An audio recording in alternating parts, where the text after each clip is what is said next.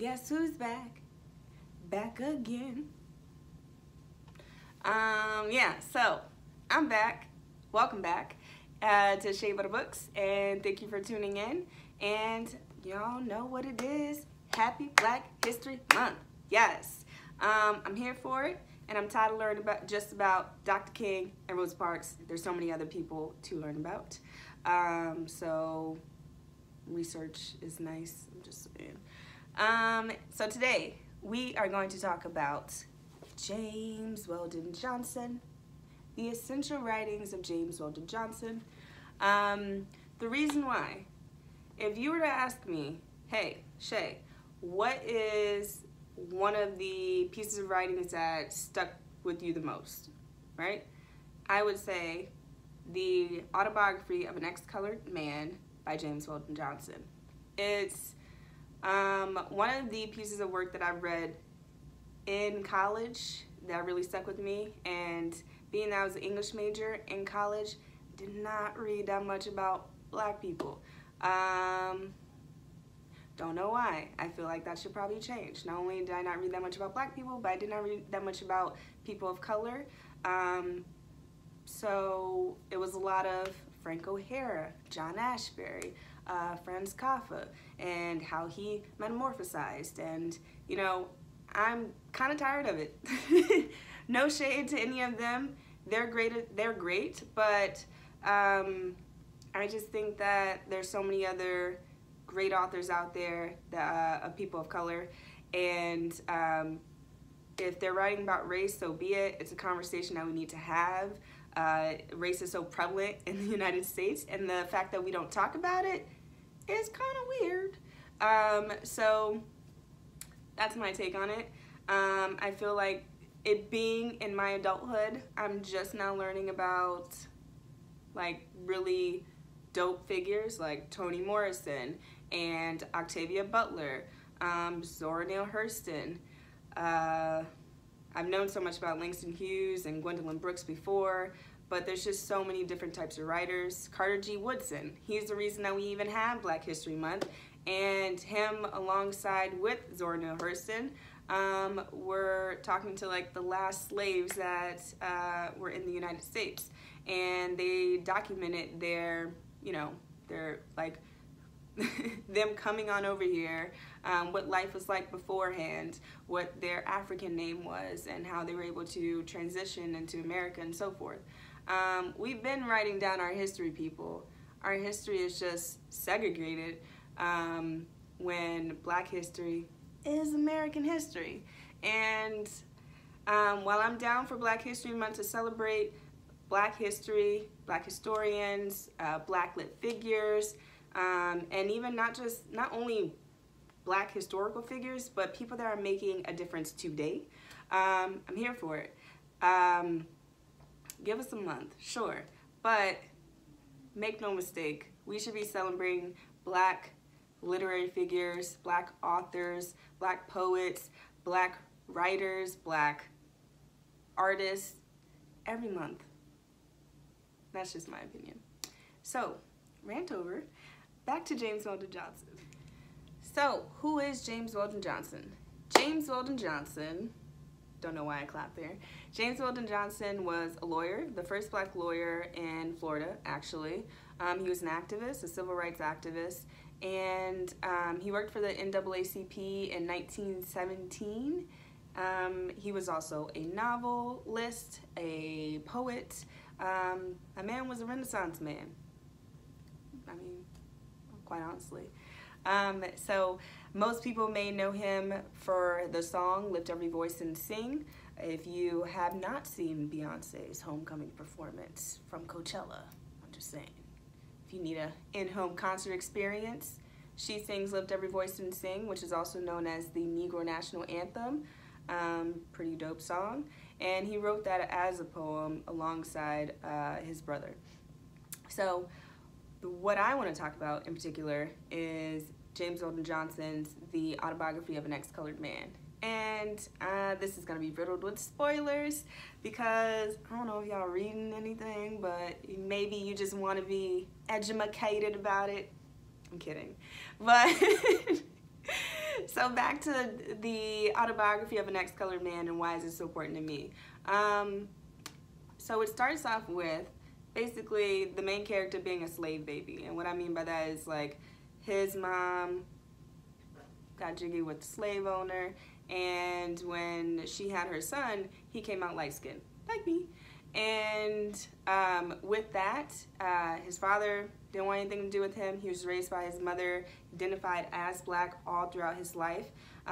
Went ahead and married a black woman and also had a child with her, and he struggled. He struggled economically in terms of working, and because he identified as black. And then, not sure what the pivotal moment was, can't necessarily remember that, so reason why you should read the book. It's really slender too. It's like 100 or so pages. Like, this is the essential writings of James Weldon Johnson. And so it's about 100 pages or so. So pivotal moment where he just is not happy with his status in life. So then he starts working, and he starts what we call code switching. So that would be an example of code switching would be like me straightening my hair for an interview, when, you know, so that way it could look more professional, appropriate, when this is the hair that comes out of my head. Yeah, so let's say he starts going by Robert, and then he may change the tone of his voice and talk a little bit more proper. And then he's wearing, you know, suits and nice things, and he just starts passing and identifying himself as white. One piece that I remember that stuck out to me the most, maybe because if this was my man, I'd knock him upside his head, is he was with his friends, like co-workers, white co-workers, and they were at a club where his wife was a custodian at. And she saw him there, and he did not even acknowledge her. And I believe at this point she didn't know where he was and where he had been. So he didn't acknowledge her as a custodian, as the, you know, cleaning up lady and that sort of thing. He just kept on pushing. I would have yanked him, just saying. But I think that was just like a pivotal moment for me, because it was just like, wow, like he's leaving something behind. My man had a whole family, right? And what is really interesting to me is like what we see him go through in the story and how he kind of grapples with his identity and deciding to pass, and then just what that really means to him, and if there's any regret with it, and so forth. Because later on, he leaves her. He leaves wife and kid behind, and then later on he marries a white woman, and he falls in love with a white woman, marries her, and then he's just riddled with fear. He's so nervous that about like what his kids are gonna turn out, because honestly, we're black as in a race, sure, but we are so many different shades. And he has no idea what his kids may come out with. Are they going to come out with a textured hair, or are they going to be darker than him? That does not happen, but he's afraid. He's afraid of what may happen to him now that he chose this life to really pretty much abandon oneself and come into a new self. And he abandons his family and well, his previous family as well. So by the end of the book, you see that he loses a piece of himself, right? Because he chose to pass, and by choosing to pass, he can no longer talk to anyone he once knew. He can no longer be himself or be that's part of himself. And he's forever living a lie. So it's really interesting to me.